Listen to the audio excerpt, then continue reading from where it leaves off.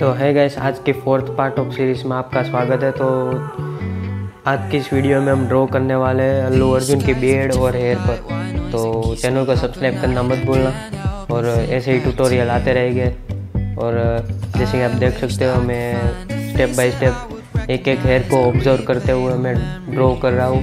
पहले हम light stroke लगाएंगे और लाइट लाइन लगाएंगे, उसके बाद ही डार्क लेयर अप्लाई होगा। जैसे कि आप देख सकते हो, वीडियो में भले ही फास्ट लग रहा है पर मैं एकदम स्लोली काम कर रहा हूँ। बेड में हमेशा ये ध्यान रखना होता है कि डायरेक्ट हम डार्क लाइन नहीं ड्रॉ कर सकते हैं। जैसे कि आप देख सकते हो, मैं एकदम पहले लाइट स्ट्रोक लगा रहा हूँ, उसके बाद ही मैं डार्क लगा रहा हूँ। जैसे मैं जानता हूँ कि डायरेक्ट से नहीं होगा, आपको इसके लिए डायरेक्ट प्रैक्टिस करना चाहिए। डे बाय डे आपको प्रैक्टिस करना चाहिए, इसके बाद ही आपकी ड्राइंग इम्प्रूव हो सकती है।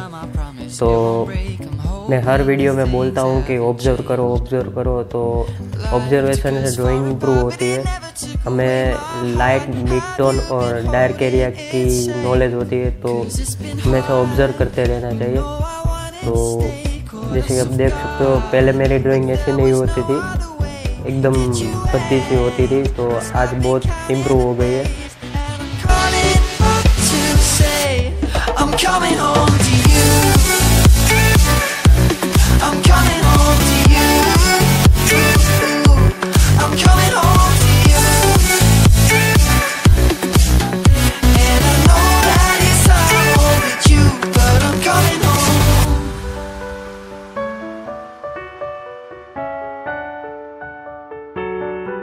I'm coming home.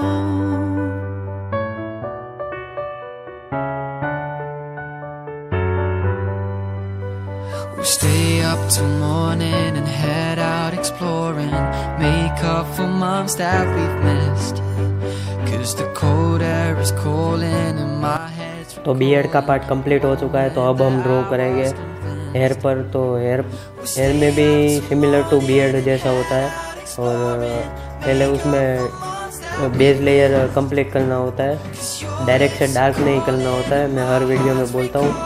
और पेन ड्राइंग में हमेशा एक बात का ध्यान रखना होता है कि पेन लास्ट में ओवरफ्लो हो सकते हो, तो उसे साफ़ करने के लिए नीचे पेपर भी आप रख सकते हो। जैसे कि आप देख सकते हो, मेरे हैंड के नीचे एक पेपर है, तो उसमें आप इंक को साफ कर सकते हो। तो है गाइस, आई मेक श्योर कि ऐसे ट्यूटोरियल आते रहेंगे। तो चैनल को सब्सक्राइब करना मत भूलना, एक मोटिवेशन मिलता है हमको। तो don't forget to subscribe my channel. Enjoy this video.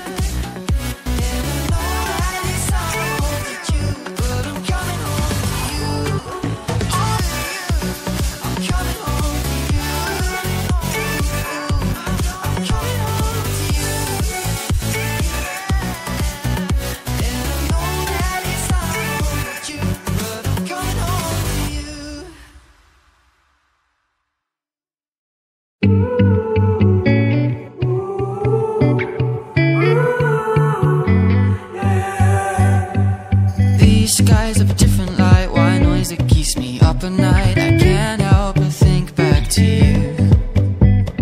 I wish that I could find a face that I would recognize. I replay the memory of you. It's been hard, you know I wanted to stay, caught us off guard, but there was no other way. Did you wait? 'Cause I've been counting the days, and I'm calling up to say I'm coming home to you. I'm coming home to you. I'm coming home to you. And I know that it's not with you, but I'm coming home. Hold on to my embrace, this time I promise it won't break. I'm hoping that things haven't changed. Life took us far apart, but